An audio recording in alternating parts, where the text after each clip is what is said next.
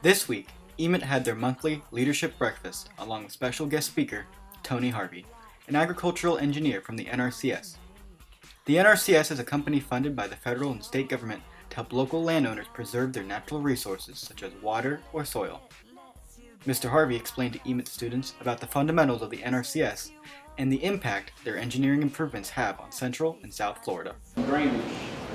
This is a canal down in South Florida, providing drainage to agricultural land and to urban areas.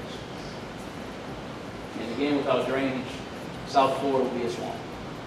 Going through the different types of fields in agricultural engineering and the NRCS, Mr. Harvey pointed out the techniques and the procedures that these engineers use to assist agricultural and farming produce.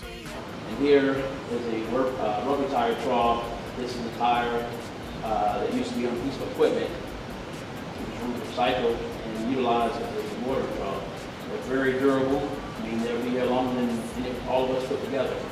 So they'll withstand pretty much any type of bumping or destruction by a bull or cow. The agricultural engineer also spoke to us about his high school experience and the options available to him at the time. Well, basically, when I went to school, I knew I wanted to be an engineer, but I didn't know what type of engineer I wanted to be.